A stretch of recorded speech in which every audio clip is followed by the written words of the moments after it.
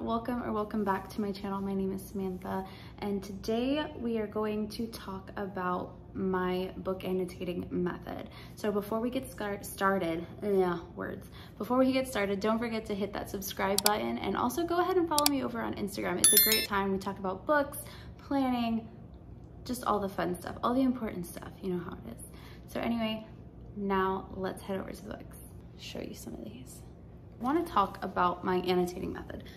My annotating method, everyone does it differently. However, I do it in a way that's important to me and memorable to me. The way that I had started annotating was like way back, and I would say maybe like middle school, elementary school, I had started annotating. And at the time, I didn't really know I was annotating. I just said like, wow, that sounds like an important plot point. Let me write it down or make a note. And then I really got into poetry. Emily Dickinson's actually my favorite poet in the entire world. And I would just like annotate and decipher and pull apart these poems. And it was just beautiful to me. So that's truly when I first started annotating. But I'm gonna show you some of my annotations from like recent reads. And they're all reads that I have pretty popular and everybody's like, you know, all up in it. So The Wall of Winnipeg and Me was a book that I've already talked about quite a few times on my Instagram because I love this story and I'm rereading it for sure. But as you can see, like there's so much going on. A little bit ASMR. There's so much going on here.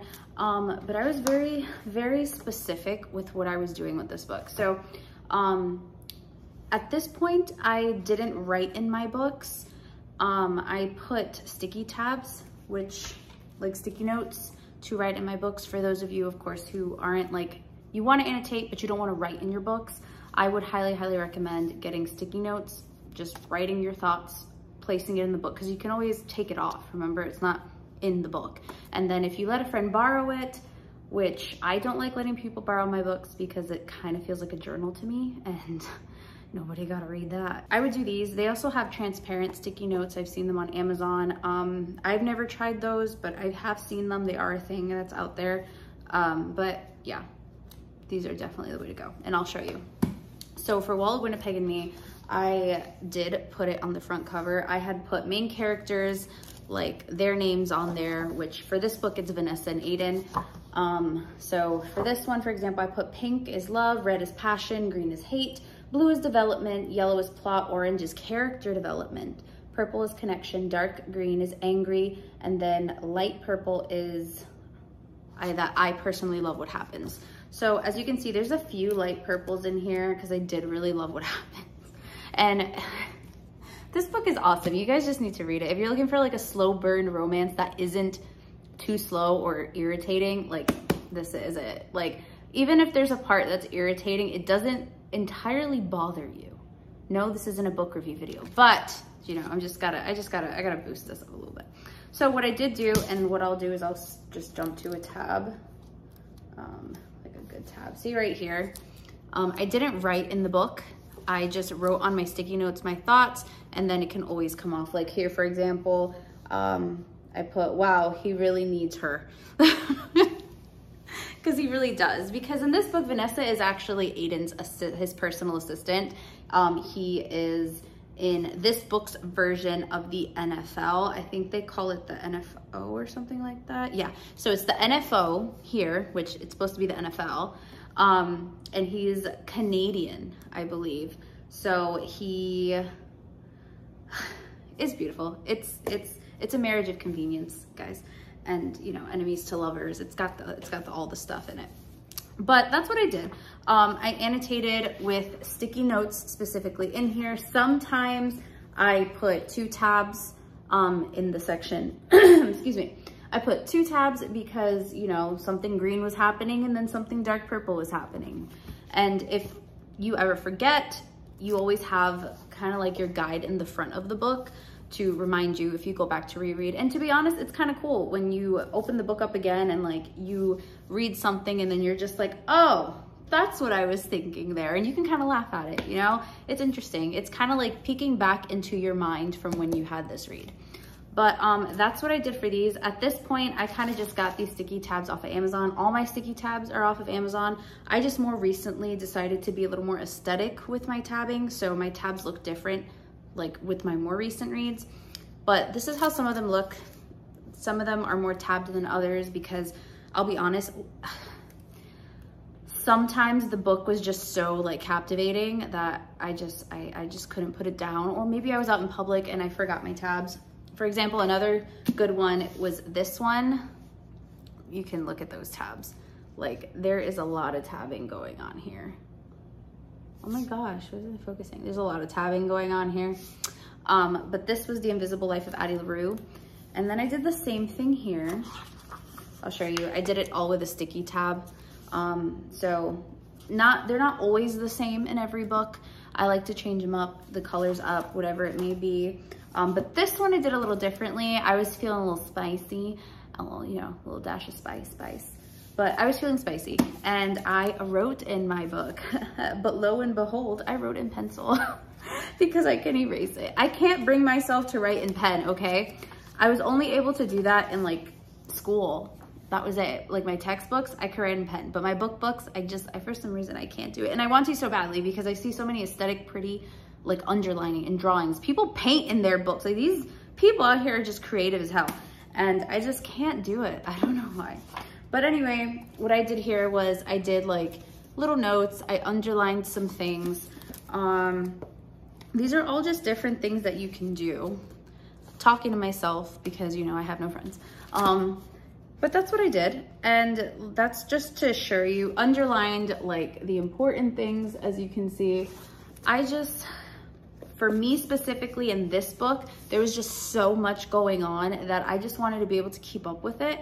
So my annotations really were a little more specific and a little bit more to remember what was going on. So for this one, I put specifically like yellow was important, blue was sad, green was plot development, which there's a whole lot of plot development and sad in here. Pink was romance, orange was upsetting because a lot of things upsetted me in this book.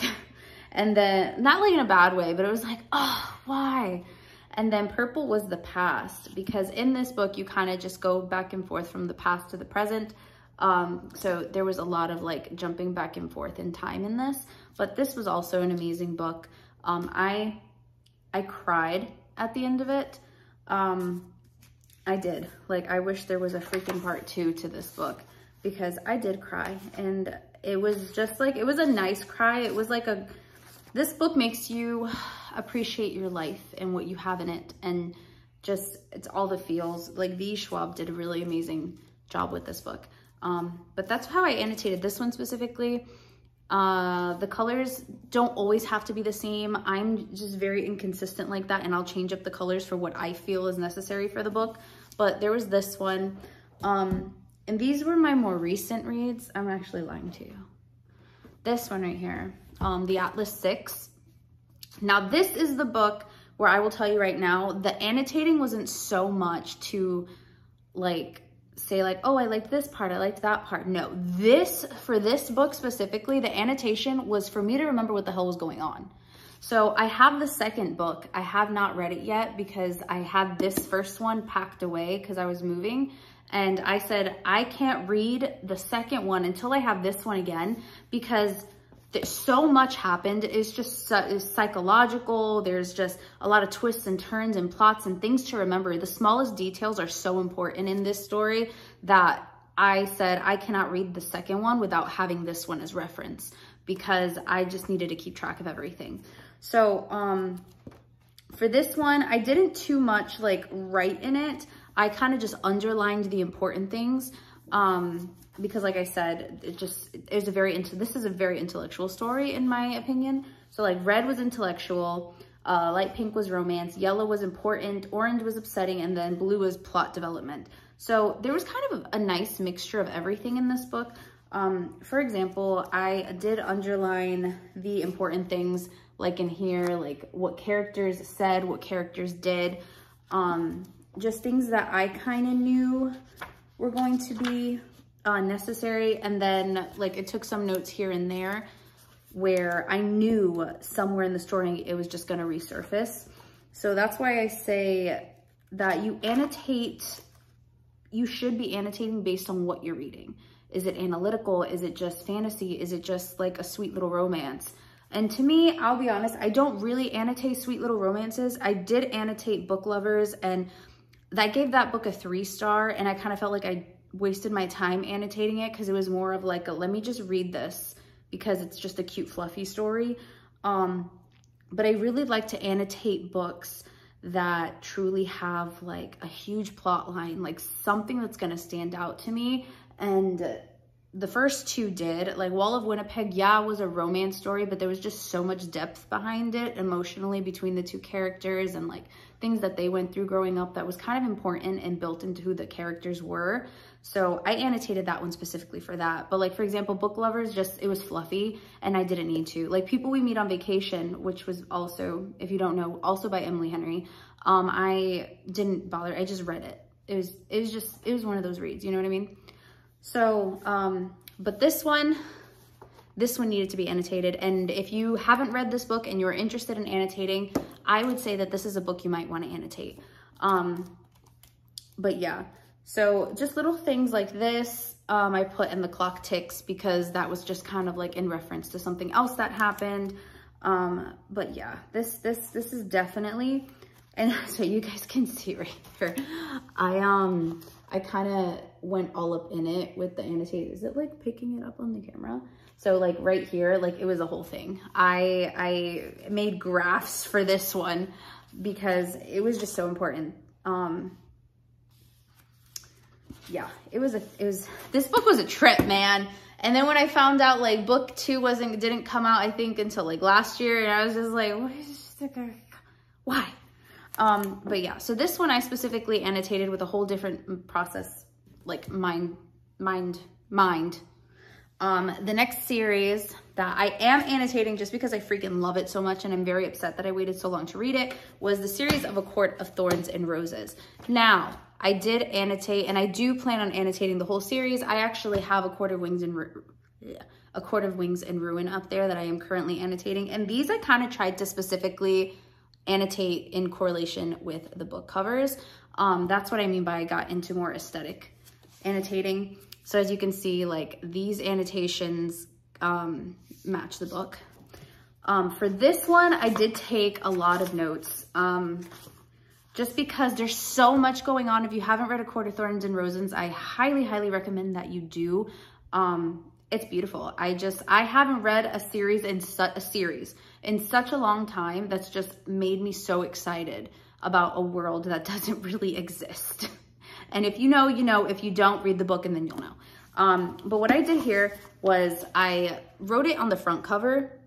So I have all the colored tabs. And yes, I did sometimes have to keep going back and forth to remind myself, like, what color was this? What color was that? But that's my enjoyment from that. You don't have to use as many colors as I did here, obviously. You can use 3 or 2 or 4 or 5 or all of the freaking colors you want. But I used this. So I did spice, plot, sad, relate, funny, love, memorable, and character development. Because when I first read this, obviously, if you all know, we thought this story was going in one direction. What I ended up doing though, and I'll show you because I was just like a mad woman when it came to this stuff, writing like an idiot right here. As you can tell, like I underlined a whole shit of things and then took notes like a crazy person, like the crazy person that I am. So this was not only out of enjoyment annotating, but it was a kind of like a remembering type of thing because I knew this was going to be an intense story because there's like, how many, like 7 books or something like that. So right now I'm only on book 3 and I still have 3 more to go, but that's how I annotated this one. And I was kind of glad I did because in this book, it references a lot of damage and a lot of trauma from the first one. I freaking love this book. I do have a vlog that's going to be coming out very soon where I've read the entire series. And if you see some of my like late night reactions to some of this, I bet you're going to laugh at me. But A Court of Mist and Fury, I kind of annotated it a little bit differently because I kind of got the gist of what was going on with and like what direction this book was going in. Well, the story, not direction of the book. I had feelings already from when a certain character was introduced in the first book. Like when this character was introduced, I was like, Zaddy? There was something in me. I don't know. I have those bad guy vibes that I'm attracted to bad guys. I don't know. If you know, you know. But the way I did this one, I should just make a whole like Court of Thorns and Roses rant video. This one I used different tabs, obviously. And I went and used such things like plot twist / shocking. Like that was just the whole thing. I have a whole sticky tab that says, what? Like, I made it more personal because I personally started enjoying this story so much.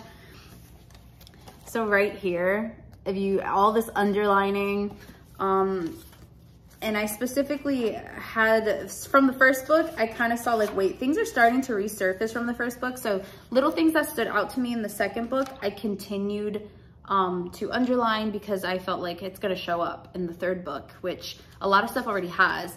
See, so I just did a lot of writing and I keep writing in pencil. I'm not gonna dare myself in these books to write in pen. I might do it with another book that maybe I'm like not too crazy about. But yeah, these books, however, I would never let anyone in my life read because, oh, my daughter took notes too. Look at that, that's cute. I would never let anyone in my life read because of like just some of the notes. Like if you are one of my friends on Bookstagram, I would definitely let you read my notes on here because you'll just get it. And you probably have the same notes as I do. But I did correspond the tabs to the color of the book. So that is my annotating process. It's nothing crazy. Like I said, it's very specific to what it is that I'm reading. I try not to overcomplicate it unless it's an overcomplicated story. For example, if you're reading like Lord of the Rings, which I have, I've actually read it twice. I want to read it a third time because it's like, that's the type of story, like every time you read it, there's something new and important that pops up. So with that one, I would definitely say you might want to annotate. But I get my sticky tabs from Amazon. I'll have them listed in the description below. Yeah, so I'll have them listed in the description below. And what I end up doing is I get kind of like the aesthetic looking ones, but you can also get like those bright colored ones, like the ones I showed you in my books earlier. What I like about these though, and I'm not fancy because I'm the type of person that will use a freaking scrunchie to save my place in a book, but it's got this little flat surface. It holds the tabs for you. I use them as bookmarks. I actually have one in my Court of Wings and Ruin right now as a bookmark. And they send you quite a few of them. Like there's 1, 2, 3, 4, 5, 6. I have 7. So it came with 7 of these. And I think I pay like $9.99 for them, which really isn't bad. They stick great. I don't bother writing on them because I don't feel like it's gonna stick, but I'm sure if you have like a Sharpie fine point or something like that, it'll be fine. But that's what I use. And then when it comes to my annotating and like my reading journals, I have this whole entire packet in here with all the pens and stuff that I use. I had gotten these highlighters because I do want to start using them in some of my annotations. These are from Right Tech. They're really cute. It's got a pointed end for underlining, and then it's got like the chiseled highlighter end for highlighting, which is what I want to start using them for. So if you are someone that's into highlighting in your books and writing, I want to be you. I want to be that girl. But right now I'm not. I'm baby steps. I'm writing in pencil. I have to be proud of myself for that. But you can get these. I believe they come in a pack of 10. You get all these cute colors. And you just use them. They don't smear, which is really nice, really easy to use. And then I also have my Right Tech click pens. That is my process for how I annotate my books. It's really not complicated. I know a lot of people think there's like this huge science to it, but in reality, it's really not. It's just what you enjoy reading, what you enjoy doing to your books. Your books, I look at my books as my journals. No one's gonna understand how I feel when I'm reading a certain story. So I like to remind myself. I have a lot of books from middle school that I wrote in, and then like I'll reread them and I'll be like, oh my God, I had no business reading this. If you are interested in annotating and you want to give it a try, I 100% am rooting you on. Go ahead and do it. There's no harm in it. If you are a little nervous about it, I do recommend just doing it in pencil, or of course doing the sticky note way like I did with my first book that I showed you. That's gonna be the best way to do it. Or if you have too many thoughts and too many notes that you wanna write down for something, write in your book and use these. There's no harm in it. And then there's also, like I said, the transparent ones. But yeah, so that is how I annotate my books. There's really no crazy science behind it. It's really super easy and super fun once you start getting into it. You don't have to stress yourself out and annotate every freaking book that you read, because that's just gonna give you a headache and it's gonna suck the fun out of reading. There's so many people that I've met that they've done that, and I'm just like, girl, no, stop stressing yourself out. Just annotate the books that you feel are pretty important. I've gone about 30% into books before I realized, you know what, I think I wanna annotate this. Go ahead and do that. You don't have to overstress yourself. You don't have to do like these crazy annotations like I did here. This was just for me personally. I wanted to do it. But don't stress yourself out, especially if you're new to reading in general. Reading is a beautiful world, and welcome to it. I just want to make sure that you guys are getting the most out of your reading journey, out of your life, out of your reading life, because it's so important that you're enjoying the books that you're reading and you're not making yourself have a reading burnout, because those suck. Reading slumps are the worst things to get into, especially if you love to read. I was in a reading slump for so long because I was just like, I feel like I've read everything that I can read. I feel like I've read every genre. Like I wanted something new. And it eventually finds me, of course, after you don't read for a while, which if you guys read often, you know what that feels like. But that is my process for annotating my books. I hope you guys enjoyed this video. Thank you so much for hanging out with me. If you have any tips on how you annotate, or if you do things differently, go ahead and leave it in the comment section. I'm always interested in seeing how other people annotate their books. These are some of my favorite videos to watch on BookTube, because everyone does things differently, and it is so much fun to bounce ideas off of each other and learn more about how I can improve my annotating process or make it easier. You know what I mean? Anyway, that is all I have for today's video. Thank you so much for hanging out with me. If you haven't already, please be sure to subscribe to my channel. Your subscribing does make me feel very happy and gets me excited to pump out more videos just like this one. And if you haven't, make sure to follow me over on Instagram at Life with Lattes. And until the next time, get cozy with a good book, and I will see you in my next video. Bye.